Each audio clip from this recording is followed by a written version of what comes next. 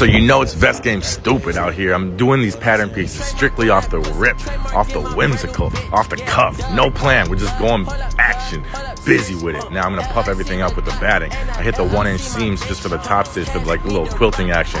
Just off the rip, you know? I hit the batting on the inside. On the inside of the vest too, I got all my pockets. I'm gonna make 2 pattern pieces the exact same size and I pull it all through, hit the 1/8 top stitch, so that's clean finish with it. Now I'm gonna punch in all my snaps, 4 of them right down the center of the chest. I'm gonna add this little zipper in the center of the chest right to the armpit area, just so you got a little room to breathe on them, you know, just to flex on them for the cause. The black on black vest, asymmetric vibes, puffy, curvy edges, Y on the back, done with it.